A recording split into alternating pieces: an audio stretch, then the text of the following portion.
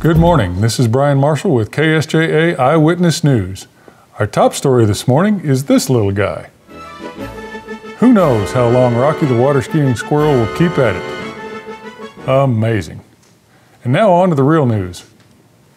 It's now been 56 weeks since an explosion at a fertilizer plant wreaked havoc in the little hamlet of West Texas. Over the course of those 56 weeks, all but one of the big-name social aid agencies has folded up their tents and gone home in frustration. One agency, however, has endured the seemingly endless red tape of the local, state, and federal government and the insurance industry in an effort to complete their original mission of returning the affected families to their homes. The Methodist agency, UMCOR, announced today that it has cleared all of the necessary hurdles, finally clearing the way for the volunteer teams to begin the rebuilding process.